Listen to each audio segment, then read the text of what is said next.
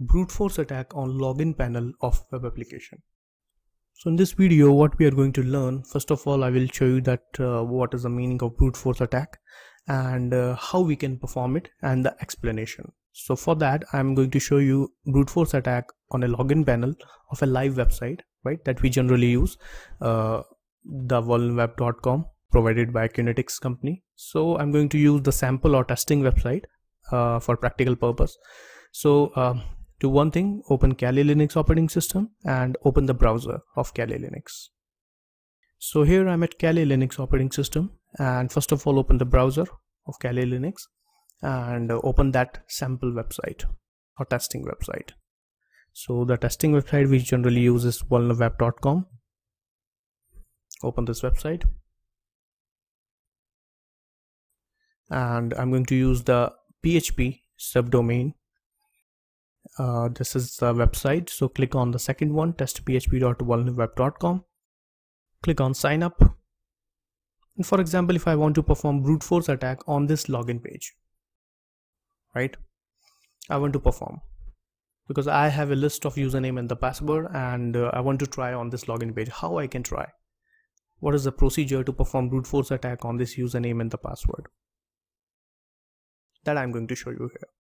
First of all, I'm going to use a tool which is we already know, Burp Suite, right, inside Kali Linux, and by using Burp Suite I will perform brute force attack on this website. So without any delay, first of all minimize the browser, click on applications, right, and here you can click on web application analysis, and here is the Burp Suite. So open the Burp Suite.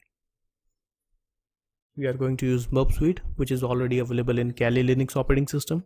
So let's use it to perform brute force attack on that particular login page of the website. It is quite easy if you learn it. So click on next, start Burp, and it's a free edition. If you are working in a company, so you can purchase it if you want, but free version is still enough. Here it is. So this is the Burp Suite free edition, and click on proxy. So it is working on this proxy 127.0.0.1 8080. So we need to change the proxy settings of our website. So let me minimize Burp Suite, open the browser, and let me change it. The proxy settings, click on preferences, advanced settings, and click on manual proxy settings. Type the IP address here 127.0.0.1, type the port number 8080, tick here, use this proxies for all servers, and remove everything from here, no proxy for. Alright, click OK. Okay, so I think we have the same proxy inside our browser as well as inside the Burp Suite. Now here's the Burp Suite. So you can see here that spider is available, scanner, intruder, repeater, sequencer, decoder, comparer. So all these options are available here. You can use it. All these options, doesn't matter. All right. Okay. So now what I need to do here, I need to basically capture a request from the website, right, so that I can use that parameter to perform brute force attack. So intercept, I need to on the intercept because it is already on. You can, if you click it, it will become off. If you click it, it will become on. So it is already on. Okay. Now open the website. Do one thing, type any wrong username and the password in the website and click on login button, right? Doesn't matter what you, for example, if I type the username is Sam and password is also, I'm typing Sam. All right, because I have no idea what is the username and the password, so I'm typing a wrong username and password so that I can create a query and click on login. Obviously it will not run because proxy is running in your browser, but I think Burp Suite will catch it. So click on HTTP history, and you can see here that in URL area you can see userinfo.php is available, right? So click on that, userinfo.php. here are the details, and here you can see that username and the pass is available here, Sam, which we have basically put in the login box. So I got the query, right, that I needed. Do one thing, right click here and send it to intruder. Click on intruder. Now intruder is in orange color, so you can see the click on positions inside intruder, and here you can see this is our request which we have intercepted from the web browser. So you can see here that two areas are highlighted, one is uname and one is pass. So we need this only. If others are highlighted, then try to remove that. Attack type, so I need to click on cluster bomb, right? We need to select cluster bomb here. Okay, everything is set here. Now click on payload.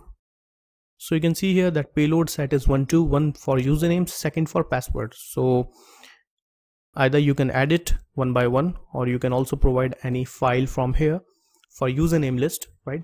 For example, if I type 4 or 5 username, random username, the right username and the password is test, right? So we already know that username and the password is test, right one, but we want to try if this works or not. So for example, let me type one by one, admin, click add, root, click add, guest, click add, and finally let me type the right one, which is test. Now we want to check that if burp suite works or not in brute forcing. Alright, so 4 in the username. Now select 2, right, and type the password. So again I'm typing the same, root, and anything you can type, John, Sam, and the final one is test. You can put test anywhere, doesn't matter. Alright, so one are selected, one for username list is already there, and password list is already there. Everything is set now. Now you can click on start attack, right? Here you can click on start attack. Let me click on that and click OK. It will open up a new window, and here it will perform brute force attack one by one. It will take one username, then password, then another username and the password, and it will provide you the status that this is correct or incorrect. So we just need to wait until it performs brute force completely. Let me drag it down. So now it is going to complete here, and it will provide us the right username and the password. Alright, so you can see here that this is the window, and it has been finished. You can see here that this is the username, this is the password. How we can check that which combination is right? By using status. So you can see the status carefully. All are using 302. Can you see any difference here? Here it is. So this is the difference. It is using 200. 200 means this combination is correct. 302 means this combination is not correct. So you can see finally it has provided you information that this username and this password is correct. Test is the right username and the password of the login page of the website. So that's how you can perform brute force attack on any login page using Burp Suite. Alright, so this is a simple example that how you can perform brute force attack on the login panel. I hope you have learned. So this is all about brute force attack, and in the next video we are going to learn about local file inclusion attack on web application. Thank you so much for your time.